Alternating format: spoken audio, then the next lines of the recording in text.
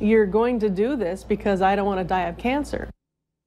Chris Weir of Fargo is trying to raise awareness after being diagnosed with colon cancer when she was 43. That used to be rare for people that age. New research shows colon cancer is on the rise in people under 50. Valley News Team's Melanie Palmer explains what the woman wants you to do to get ahead of this very serious form of cancer.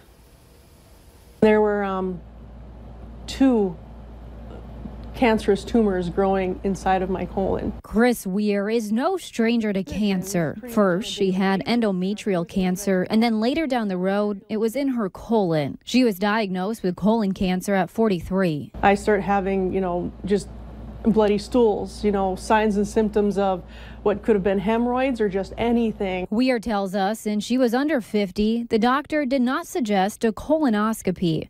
But she says she knew something wasn't right and demanded one. I had to ask for it because I was under 50, and I said, listen, I've already had cancer once. Weir is just one of many patients that are changing the face of colon cancer. Research shows cases among people 50 and older going down, but for people like Weir who are under 50, those rates are going the wrong direction. A lot of different factors. It's not so much age anymore because cancer doesn't discriminate. A new study reveals a reason for the increase isn't that easy to explain. Some research says people could be messing up their guts with antibiotics or a more modern diet. It does say high cancer risk. Yep. As for Weir, she is now cancer-free. She had to go through rounds of chemotherapy and her colon was removed. I have nothing left. I have an ileostomy bag now.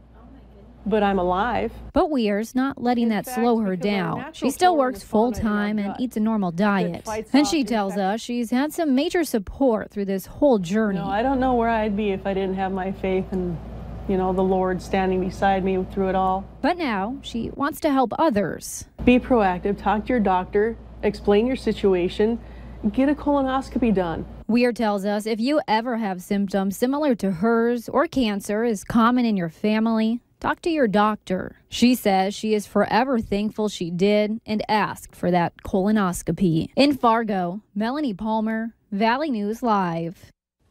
Colon cancer is the 4th most common cancer and the 2nd deadliest type of cancer behind lung cancer.